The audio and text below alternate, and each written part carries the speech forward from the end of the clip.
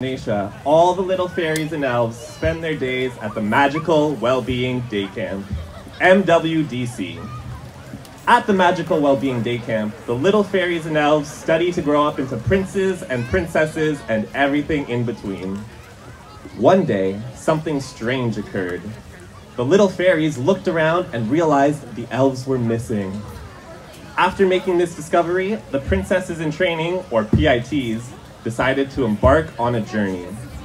Their journey begins when one of the PITs spots a dragon-looking creature zoom over MWDC toward a scary place they have heard whispers of but never seen, the Dragon's Den. The fairies decide to brave their way to the den, but there's one problem. They have no idea how to get there. Their first stop is through the magical forest of Aralk. As the fairies frolic through the enchanted forest, they run into an ogre. "Oh no, an ogre!" they cry out. The fairies run to hide behind a tree. As they shiver in fright, they notice something off about the ogre. They hear a whimpering coming from that direction. The ogre is crying. Slowly, the fairies venture out to see the ogre. Are you okay?" they ask. The ogre explains to them that a gang of dragons flew by and it was very scary. The fairies give the ogre a big hug of support. The ogre is very appreciative and starts to feel much better.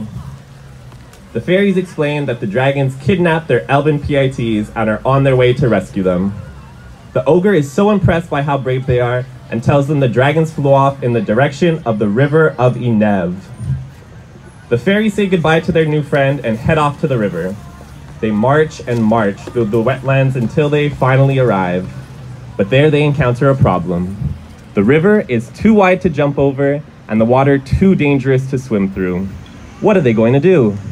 The fairies look around desperately for a solution. Just then, they see a big log lying in the marsh. The fairies have an idea. If they can manage to lift the big heavy log, they can use it to cross the dangerous river. Altogether, the fairies gather all their might and they lift the log and make it into a bridge. One by one, they cross the log, being very careful to keep their balance. The last one makes it across and the fairies spot a big cave on the other side.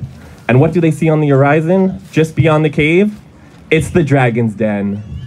They look around to see if there is any other route, but they quickly realize the only way is through the cave. The cave is pitch black and there are spooky noises coming from it. The fairies gather all their courage and make their way into the cave. As they pass through the cave, it gets darker and darker with each step. The noises get spookier and spookier. The fairies are petrified, but they don't stop. Their elven friends need them.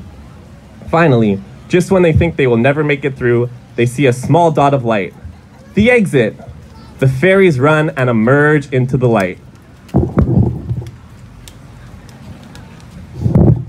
Right into the face of a group of sleeping dragons.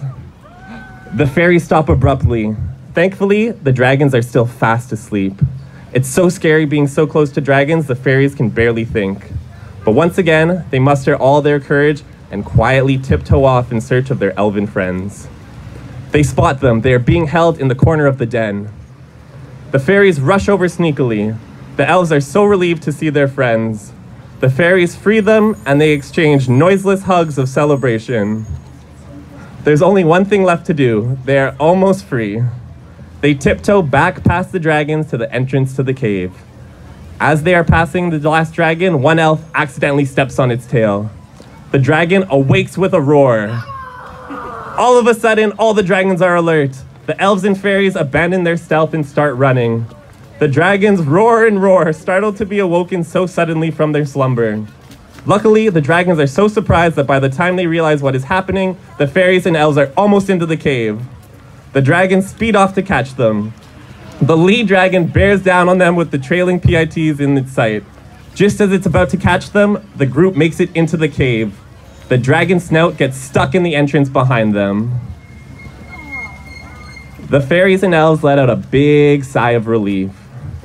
The fairies lead the elves back through the dark, spooky cave, over the log to cross the dangerous river, and into the enchanted forest. There, the fairies introduce the elves to their new friend, the ogre. They celebrate all together, dancing and singing into the night. Finally, they arrive back at MWDC to continue their training to be princes and princesses, and they all lived happily ever after. The end.